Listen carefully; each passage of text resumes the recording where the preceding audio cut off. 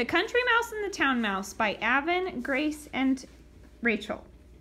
A long time ago, there lived a cute little country mouse who loved to live in the country and eat corn and grain and have a nice, simple life.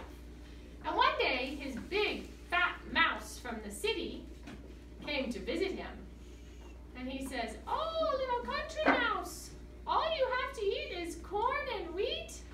Oh, that's so boring. Why don't you come to the city with me and you can eat cheese and cake and get fat?"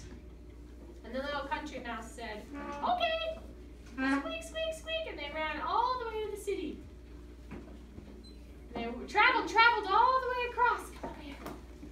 Oh, and when they got to the city mouse showed the country mouse all the yummy food in his larder. He said, "Look, there's pie and cake and beef and cheese."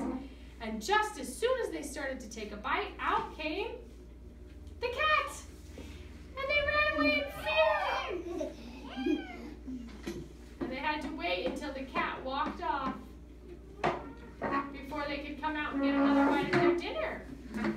And they came out, the country mouse and the city mouse came out again to get another bite of dinner. And just as soon as they started to take a bite, along came the cat again. Oh, they had to run away. And finally, the last time they came out and they were about to take a bite of their dinner, and along came the kitty. "Go, kitty, go scare them away." And they ran away. And finally, the country mouse told the city mouse, "All this good food is good for nothing. It's so stressful trying to eat with kitties and people everywhere. I'm going to go back to the country and have my simple, happy life."